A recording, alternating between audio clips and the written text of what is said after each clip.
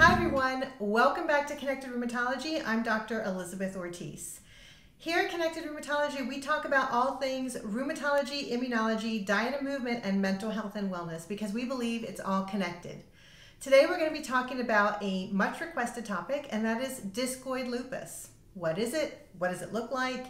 Will it progress to systemic lupus? What's the difference anyways? We're going to talk about all of it. If you like this kind of information or know someone who could benefit from it, make sure you share, subscribe, like this video. It really helps us out a lot. So stick around. We're going to talk about discoid lupus.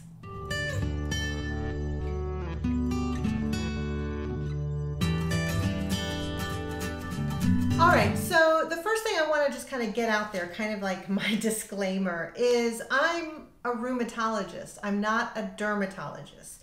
The way I look at rashes, the way I think about rashes is going to be very different than a dermatologist. That being said, in rheumatology, we see a lot of skin conditions. We see a lot of skin rashes. We see skin lesions. And so there is some level of comfort that you just end up getting by being a rheumatologist. But as a rheumatologist, the way I look at it when it comes to lupus and rashes, really all bets are off. But we're really not here today to talk about all the different types of rashes that can happen with lupus because there are so many. And like I said, it's probably beyond what I should be talking about anyway. What I want to talk about today is discoid lupus. And we're going to go through a series of questions, the most common questions we get in the rheumatology office about discoid lupus. And we're going to hopefully clear up some confusion points and give you guys some answers. Okay, number one, what is discoid lupus and is it different than SLE or systemic lupus? So discoid lupus is a chronic cutaneous condition, cutaneous simply means skin, that is distinct from SLE or systemic lupus erythematosus. The main difference is really just that. SLE is systemic. It affects the skin, but it affects almost every other system in the body, whereas discoid lupus is really just a condition of the skin. Now, about 20% of those with SLE will also have discoid lupus or discoid lesions, but many will have only discoid lupus. In fact, most of those ultimately diagnosed with discoid lupus will never have SLE or never have symptoms concerning of SLE. And unless someone also has joint pain or fatigue or abnormalities in their blood work, many times those with discoid lesions will actually be seen by a dermatologist before they're seen by a rheumatologist. Okay, number two, who gets discoid lupus and why? So discoid lupus is commonly seen in women between the ages of 30 and 50. So it's a condition of the 30s and the 40s. And similar to SLE, there is a 4 times higher risk amongst Black women to develop discoid lesions. And just like systemic lupus, Black women tend to get diagnosed with discoid lupus at a younger age and tend to have more severe cases. Now, the question as to why we develop discoid lupus is as complicated and frankly unknown as why we develop systemic lupus. There have been studies that show there is a correlation between cigarette smoking, between certain viruses, and between UV light exposure that may predispose or make someone more inclined to develop discoid lupus. But the truth is, we still don't know for sure, and the triggers for any one individual will probably differ from another individual. What does discoid lupus look like? Well, before we get into the actual rash or lesions of discoid lupus, I just want to make a note that when we use the word rash with lupus, I think it conjures up an image for most of us that's like a red, itchy, bumpy rash. And that's true in a lot of rashes with lupus and can be true even when we're talking about the classic butterfly rash. But when we're talking about discoid lupus, we don't tend to use the word rash because it isn't that red, itchy rash we think of. We use the word lesions, and I'm not a big fan of that word. I think it's like hyperclinical, but that's what we've got. So a discoid lesion will start as a round, raised red patch on the skin, and oftentimes can be around the ears or on the face or on the scalp. And that lesion, or the collection of lesions, can then grow and expand. And as it grows, the outer rim of the lesion gets darker, or we say hyperpigmented, and the inner area of the lesion tends to get lighter or hypopigmented. And as it grows, that lighter area can get larger, and the skin of that lighter area not only is lighter, but also gets thinner. So it's hypopigmented and atrophied. Now, depending on the original pigmentation of the skin that's being affected, it can be any number of colors, but it can be so hypopigmented or so light that you can start to see tiny blood vessels. Now, unfortunately, when a lesion has gotten to that stage where you start to have the lighter area, the lighter atrophied skin in the middle of the lesion, that is scarring. And in that scar, not only do you have lighter skin, but you will also have hair loss, and it is permanent.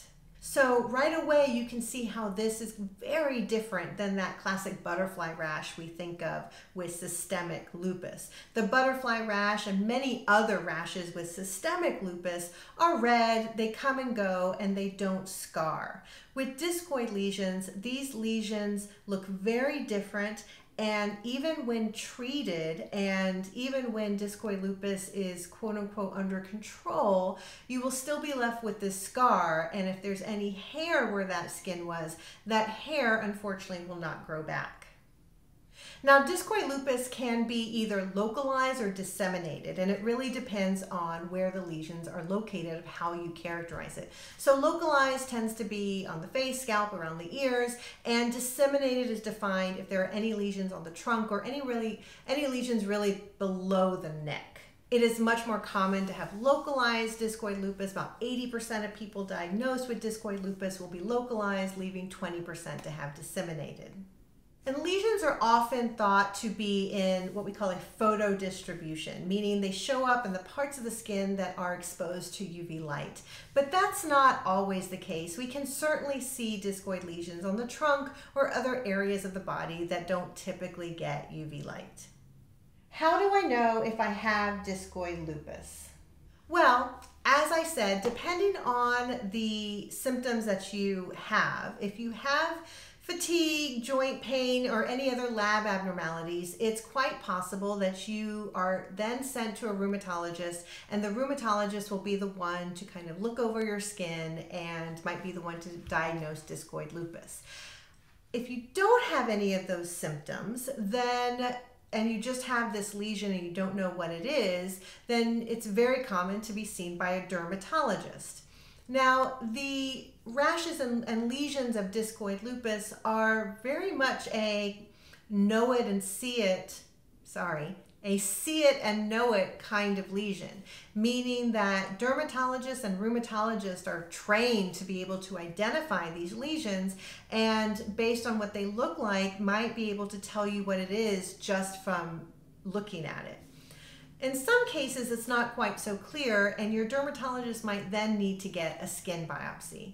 And they take a small section of skin, like tiny section of skin, from the area affected, and then they send it to the pathology lab so the pathologist can then look at it under a microscope and see if it has any of the key findings that they would expect to see in someone with discoid lupus. Will my discoid lupus progress to systemic lupus? This is by far and away the most common question I get, and the short answer is most likely not. The majority of patients diagnosed with discoid lupus will continue to only have discoid lupus. However, it's not 100%, And it's because it's not 100% that I will always advocate that anyone with a diagnosis of discoid lupus deserves to have a head-to-toe once-over by a rheumatologist. Now, I know I'm biased, but I still think it's super important. Sometimes we can miss things, or we can maybe underappreciate lab changes that could actually indicate the presence of systemic lupus. And as I said, about 20% of those with SLE will have discoid lesions. So you definitely don't want to miss something.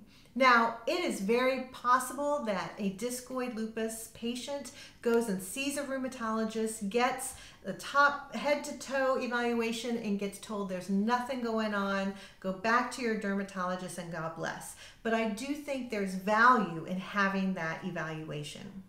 Now, there are some studies to show that people who have a particularly high ANA, or who have joint pain, or have any family history of anyone else with SLE are at higher risk of quote unquote progressing to SLE. The risk of progressing to SLE is actually highest in the first 10 years, and even more so in the first 5 years. So if you have discoid lupus and you kind of pass that 10-year benchmark, then chances are really high that you are not going to develop any kind of systemic lupus. It's also not uncommon for people to have discoid lupus and also have an ANA, and that does not mean that they have systemic lupus or that they're at a higher risk of systemic lupus. It really depends on how high that ANA is, how persistent that high ANA is, and if there are any other symptoms going on. And again, this is why I always advocate to go get a head-to-toe eval by your rheumatologist. I have systemic lupus and now have discoid lupus. Is there anything special I need to know? Well, protecting yourself from UV light just got even that much more important. Now, if you've watched any of my other lupus videos, which if you haven't, you should, and I'll put the links in the description box below. But if you've watched any of those, you will know that protecting yourself against UV light is super important at protecting yourself from lupus flares. And the same is true for discoid lesions. As I said before, it appears that UV light may have a role in actually the pathogenesis or the reason why these lesions appear. So you want to be extra careful with your SPF, with your protective clothing, and just really staying out of UV light. What treatments are there for discoid lupus? So as you can imagine, early diagnosis and early treatment is really key with this diagnosis. You want to put in place good practices as far as avoiding UV light, using SPF and protective clothing.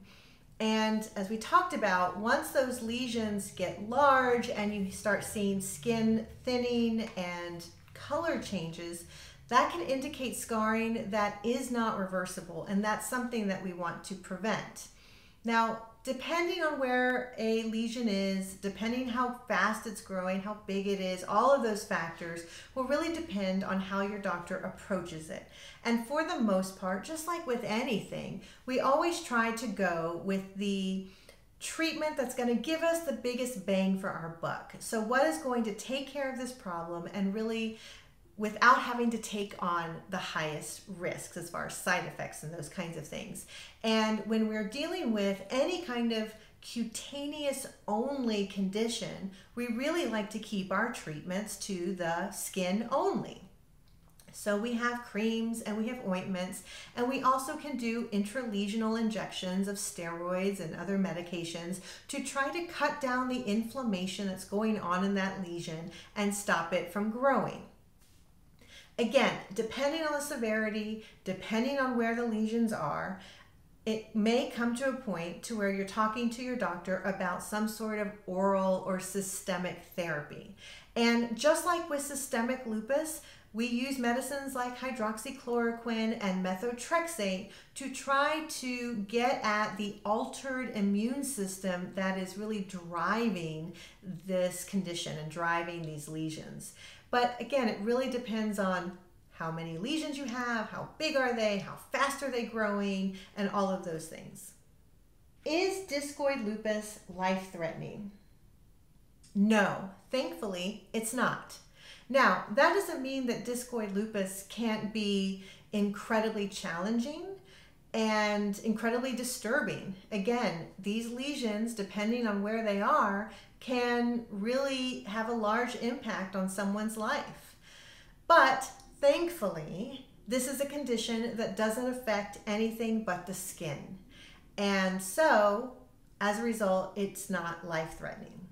All right, so those were some quick answers to some very common questions about discoid lupus. I hope it helped clear some confusion up. I know that we hear the word lupus and we tend to always think the worst, but it's not always the same, and discoid lupus is actually a very different beast than systemic lupus, and it's important to know the difference.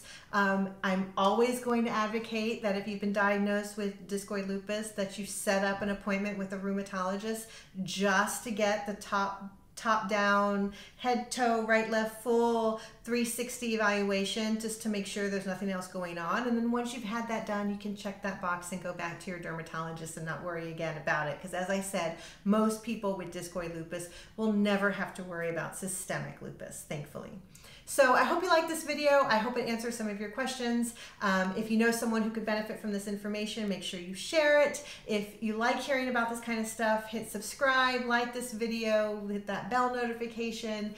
You know, here at Connected Rheumatology, we talk about all things rheumatology, immunology, diet and movement, and mental health and wellness because it's all connected. Thanks again, and we'll see you next time.